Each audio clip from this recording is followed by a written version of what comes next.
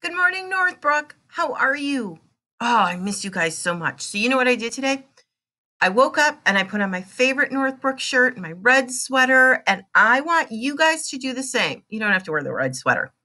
Put on your favorite Northbrook t shirt today when you wake up and while you are remote learning. Send Mr. Pierce and I a picture so we can see what you're doing. Okay? Today is Northbrook Spirit Day. Wear it loud, wear it proud. Today is also November 13th, Friday. Friday the 13th. We are going to rock it today. We're going to knock it out of the park because we're Northbrook Spartans and that's what we do. It's the last day of the trimester. This is your day. This is your chance. Today is also a B day. Okay, so go to your B classes. Because it's the last day of the trimester, if you want to check in with all of your teachers, please do. That is absolutely fine. It is also a very special day today. It is World Kindness Day. So do me a favor. Tell your family you love them. Give them hugs. Play with your little siblings.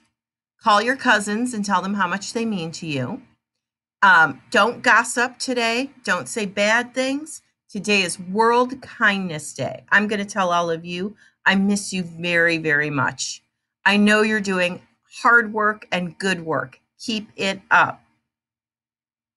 The last thing that I want to tell you on this Friday, the 13th, is that Monday, the only schedule change that you will see are your exploratories. So I want you to think about this. It's in alphabetical order: art, computer science, health. Okay.